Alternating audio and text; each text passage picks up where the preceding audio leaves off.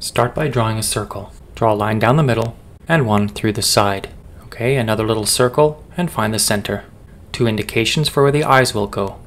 And 2 more circles for the ears. This wavy line is the top of the head.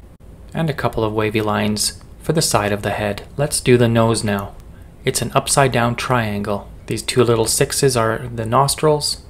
And color it in. 2 curved lines for the top of the mouth. And the bottom of the circle is the bottom of the jaw. A couple more lines and now you have the nose. Let's color in the ears now. Okay, to the most important part, the eyes. Draw 2 ovals and 2 little circles inside those. Color in the ovals now, and let's draw rings around the eyes. And the most important shape around the eyes. It's a curved line, and then it gets a little shaky at the bottom, and the same on the other side. Let's color those in. If you like this content, please do follow, like, comment, and share for more art tips and tutorials.